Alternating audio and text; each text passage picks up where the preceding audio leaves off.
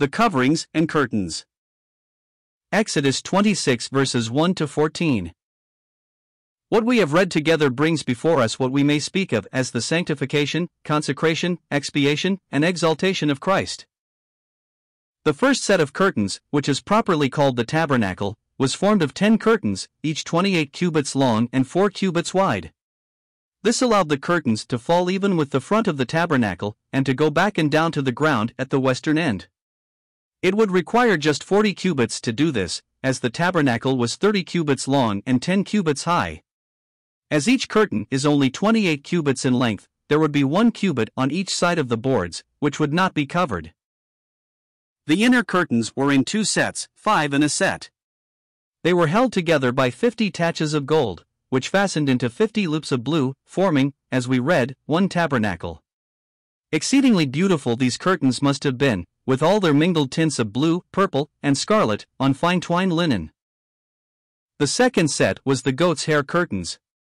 These were 30 cubits in length, which covered the cubit left bare by the inner set. Here again we have 2 sets, but this time we have 5 in one set and 6 in the other. You see, that would give 1 width, or 4 cubits more than was needed to completely cover the tabernacle. This extra width hangs down in the front of the tabernacle, only instead of it hanging down the whole 4 cubits, it was doubled back as you see on our picture, and there it hangs down 2 cubits in the double. The taches in this curtain were brass, not gold.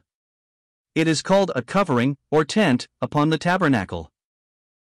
The third was of ram's skins dyed red, and is called a covering for the tent. Above that and outside all, was a covering of badger's skins. It is somewhat striking that no measurements are given for these 2 coverings, and 1 verse is all that is devoted to them.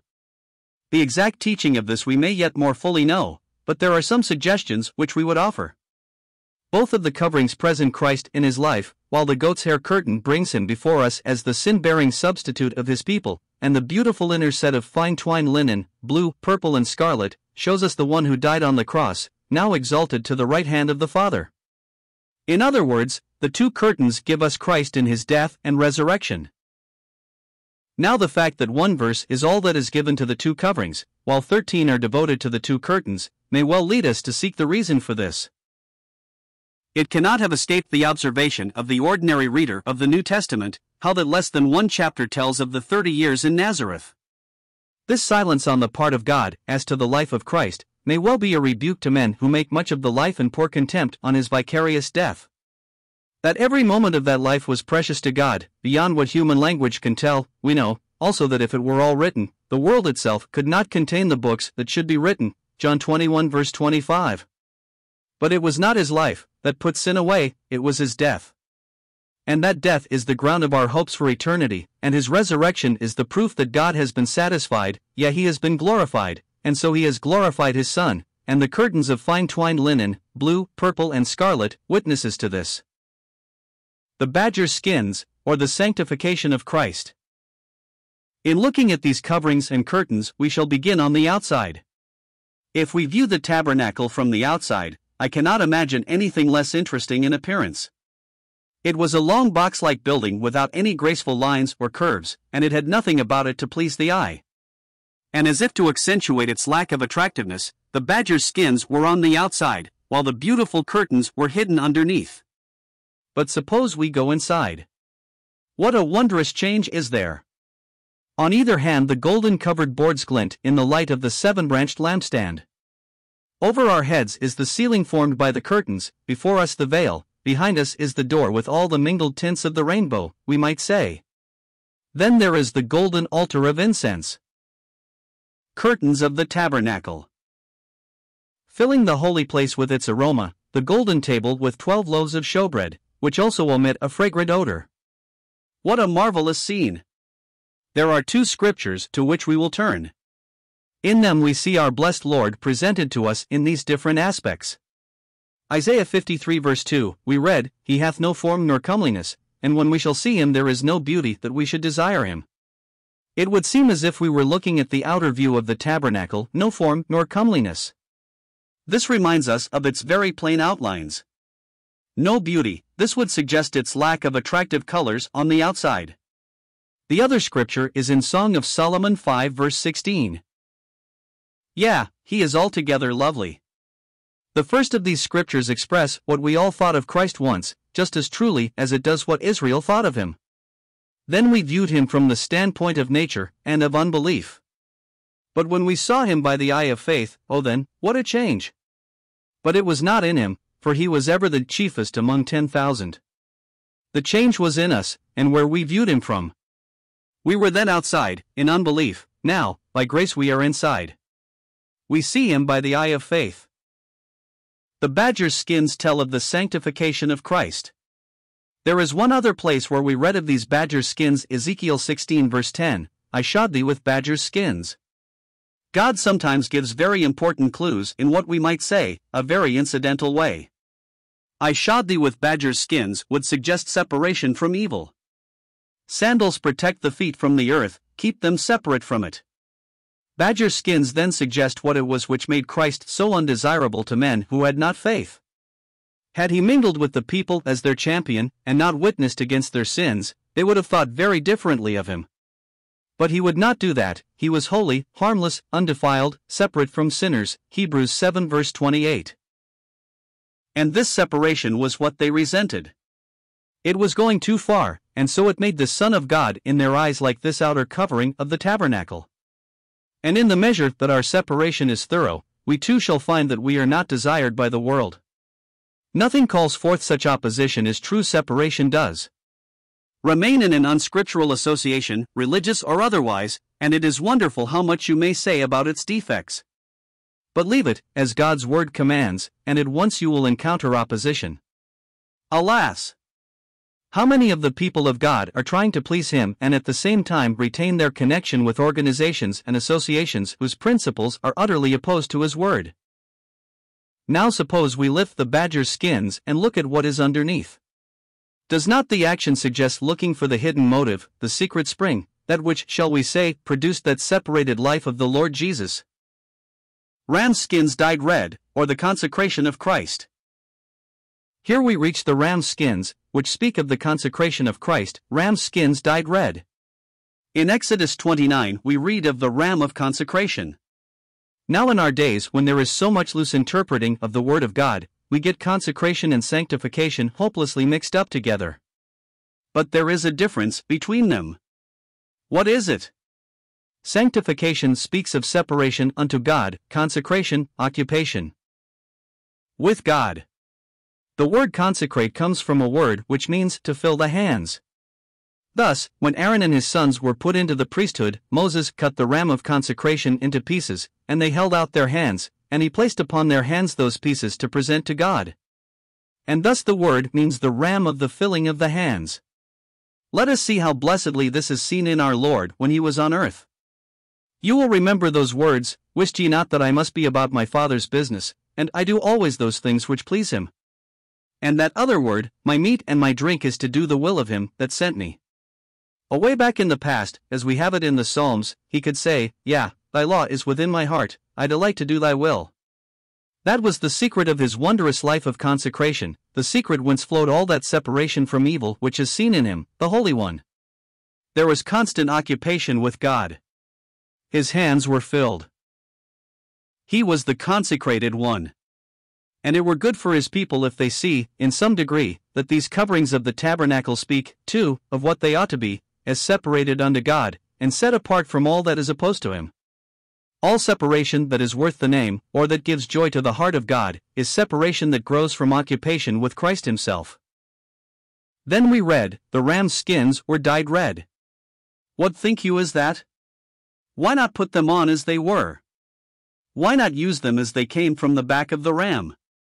Would not that skin speak of consecration just as well in its natural state as dyed red?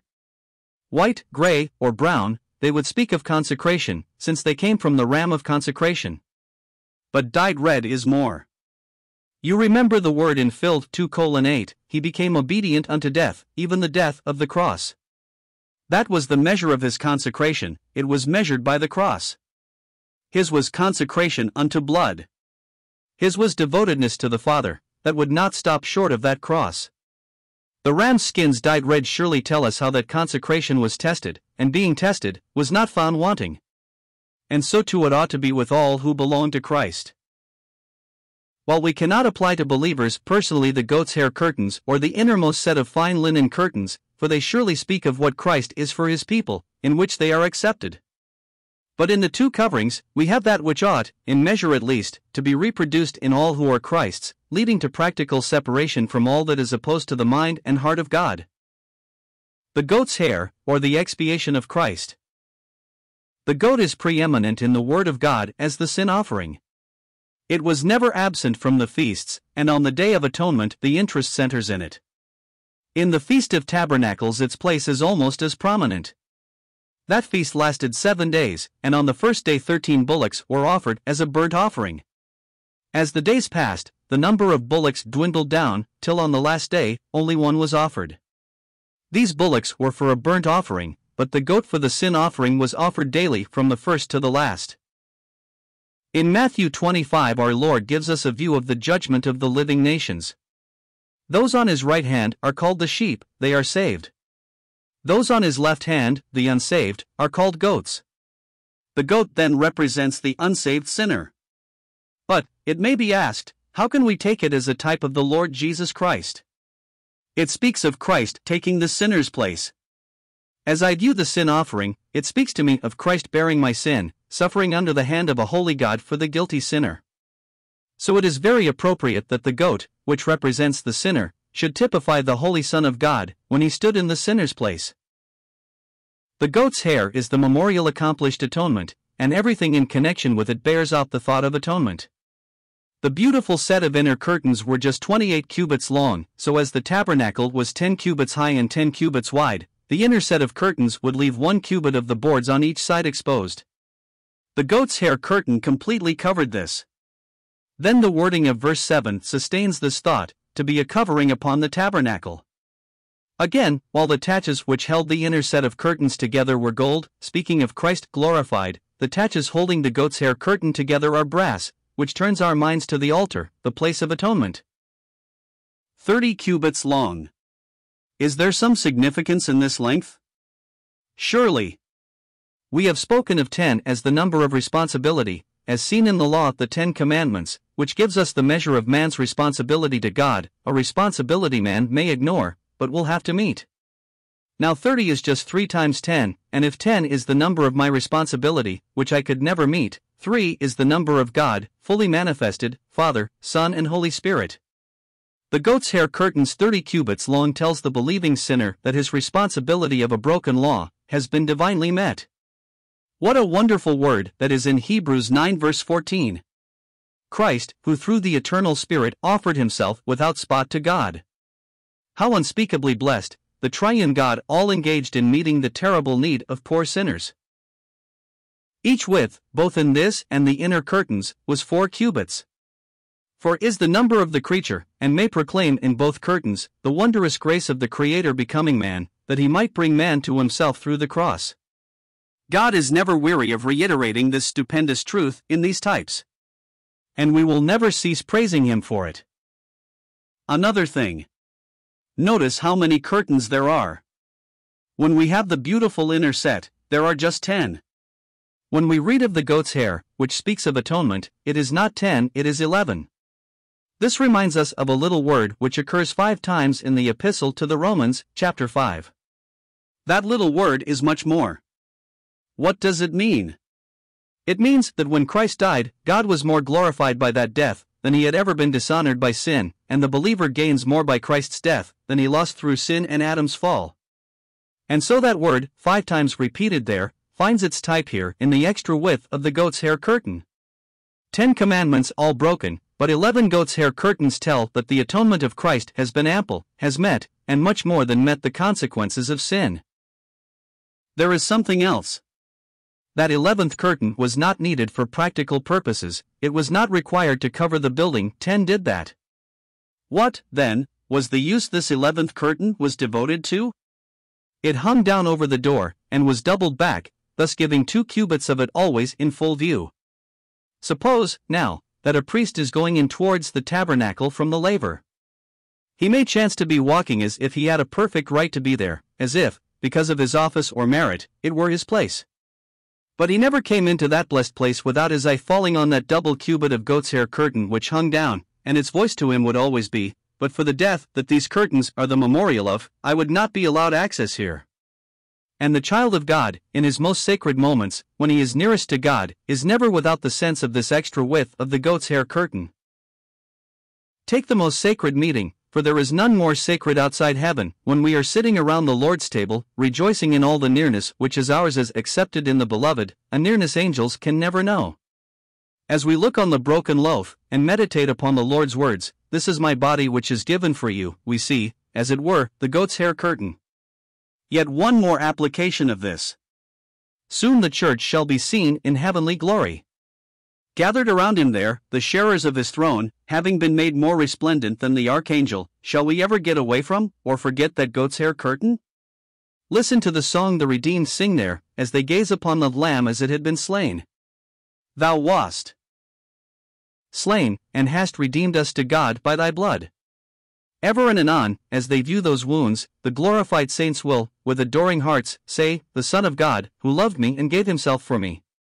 Ornaments of noble orders, the insignia of royalty, stars and crosses, can never be in human eyes what the wounds in the hands and feet and side of the Lamb of God will ever be to his ransomed people, as the memorials of the death he died on Calvary. Thus we shall see that even there on the throne of God, that as the priest in the tabernacle was overspread by the goat's hair curtains, so will be the memorials of the atoning death of Christ ever be before us. The fine twined linen, or the exaltation of Christ. The curtains of fine twined linen, blue, purple, A.N.D. scarlet, or the glorification of Christ. We shall find it more appropriate to look at these beautiful curtains when we have spoken about the veil. These curtains witness to the blessed truth, that as man he is now glorified. It is not without design that each time the material of these curtains are mentioned, it is linen first. It is meant by God to fix our minds on the thought of Christ in resurrection. When a priest went into the tabernacle, all that could be seen of these beautiful curtains was what was overhead, as the rest was on the outside of the boards, and thus hid from his view. So he had to look up to see them. Dear Stephen looked up, as we read, but he being full of the holy palace and its furniture. The Holy Ghost looked up steadfastly into heaven, and saw the glory of God, and Jesus standing on the right hand of God. Acts 7 verse 55. Let us look up. There is a man on the throne of God. In the goat's hair curtains the taches which joined the two sets were of brass, which spoke of Christ on earth, bearing the judgment of sin. But in the holy place, the seven-branched lampstand revealed not brass but golden taches, all now speaks of the man of Calvary in glory. So the lamps bring into view the taches of gold and loops of blue and all the colors of the curtains, just as the Holy Spirit, of whom the lamps spoke, delights to do, as he did with Stephen, fix our eye on a glorified man. We have spoken of the colors and material, and we'll have to look at them again when speaking of the veil, and so we won't say more on the curtains now.